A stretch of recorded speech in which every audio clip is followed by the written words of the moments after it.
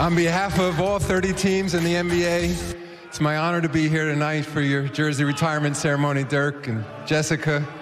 Mark Cuban, you guys know how to do jersey retirements here in Dallas and in Texas. I've been to a bunch of these. I've never seen one like this.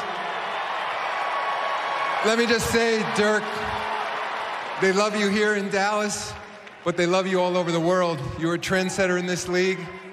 21 years at one team, never been done before in the league, brought this team a championship.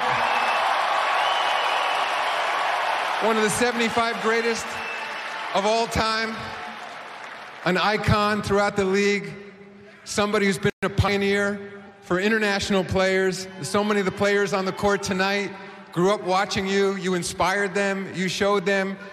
International player used to mean something different in the league before you came in, and people came to understand it mean championship caliber. It meant great development.